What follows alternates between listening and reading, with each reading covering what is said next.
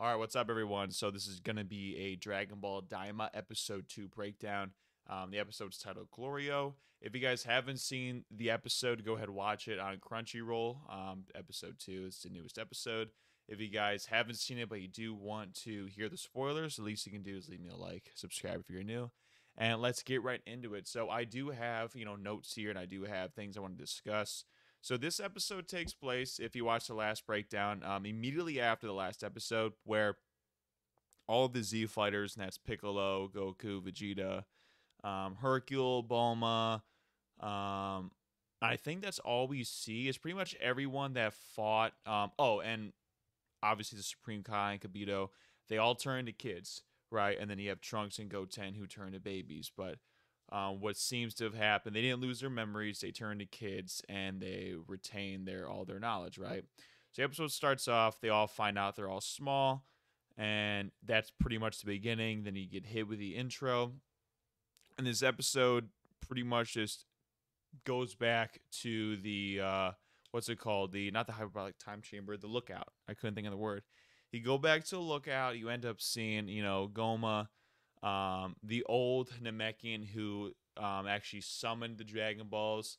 And it was kind of funny. I forgot about this. Shenron kind of pulled a fast one. So they make one wish to turn all the Z fighters into kids, and he's gonna make his second wish. And Shenron's like, "All right, farewell."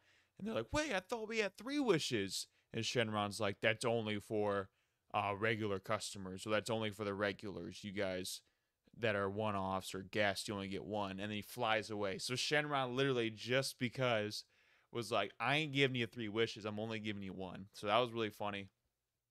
That Shenron did that. I wanted to make sure I brought that up. And then, yeah, the first like 10 minutes of the episode, everyone's just confused, right? They're like, "What's going on?" Um, they're like, "What's going on? Why are we kids? What's going on?" Stuff like that. And they end up just asking around. The Supreme Kai said he felt a presence at the lookout.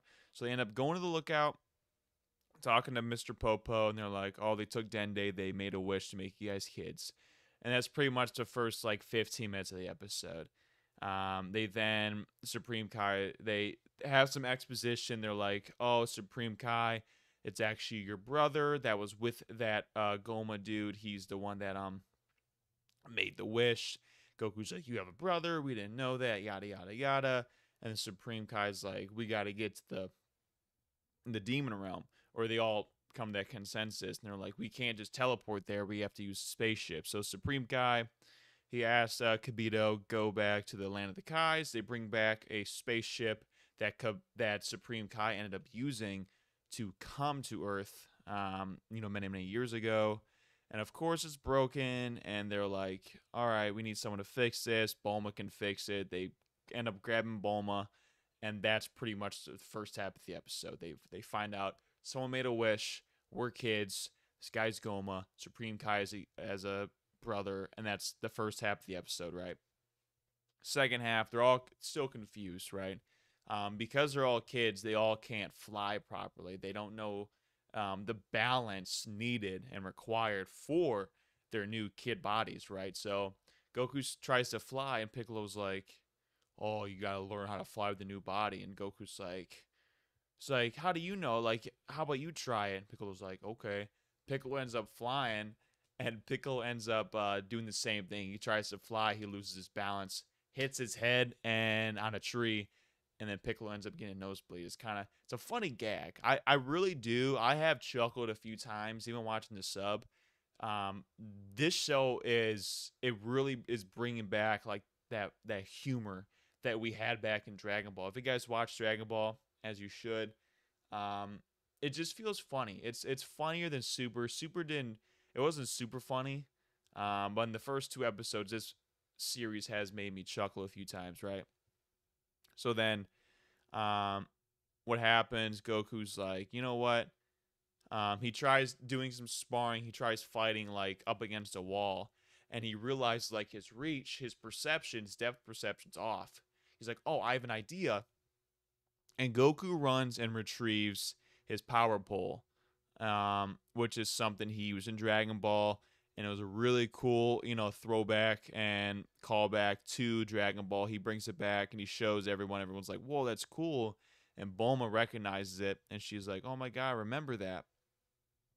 And they're all having dinner at the lookout. Bulma's working on the ship, and then another demon. I forgot the dude's name. I think it's Glorio. Yeah, this is Glorio. Glorio ends up showing up on the lookout, and they're like, well, "Yo, who are you?"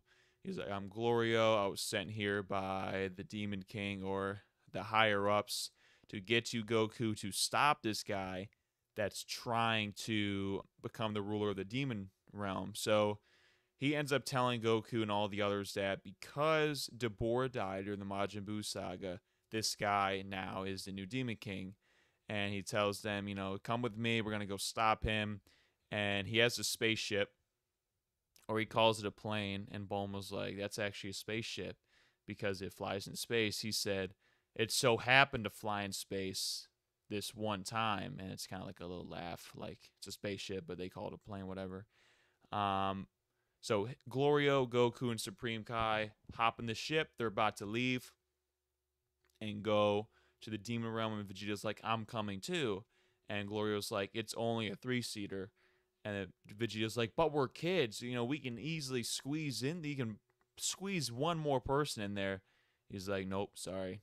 You can come with Bulma when she fixes the other ship."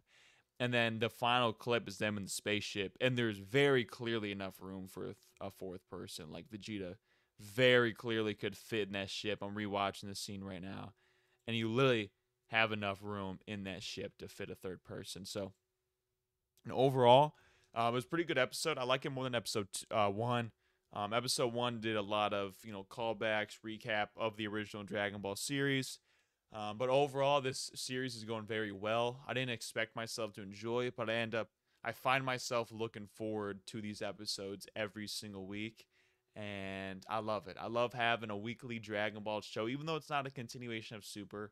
I'm really enjoying it. So hopefully, you guys enjoyed this breakdown. I like to keep these uncut. I kind of just talk about the episode, break it down off memory. So yeah, if you guys did enjoy, make sure you guys do like and subscribe. And yeah, I will catch you guys next week for episode 3.